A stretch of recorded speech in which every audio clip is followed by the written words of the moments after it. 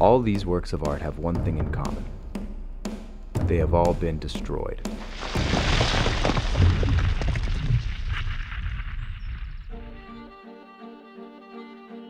Our campaign aims to save another important creation from the same fate, but we urgently need your help.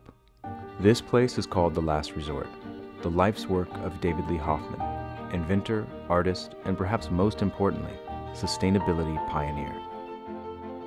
Deeply disturbed by the negative impact humans have had on the environment, wasting water, destroying soil, and polluting our oceans, David devoted himself to creating a uniquely beautiful living environment that serves as a working model for a zero-waste lifestyle. He has spent the past 47 years harnessing ecological systems, perfecting vermiculture techniques that produce valuable fertilizer, showing us how we can create superior soil, grow high-grade organic food, and live in a self-sustaining way.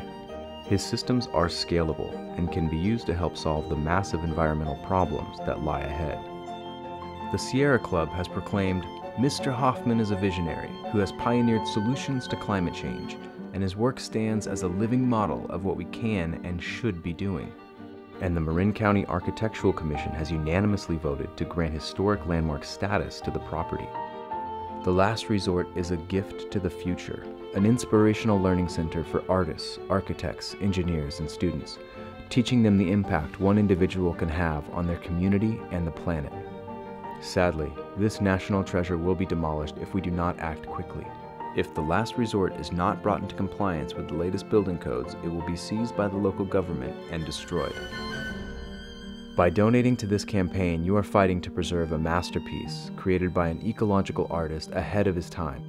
Even if you are unable to donate, please share this video and help us show the world why we need to act now.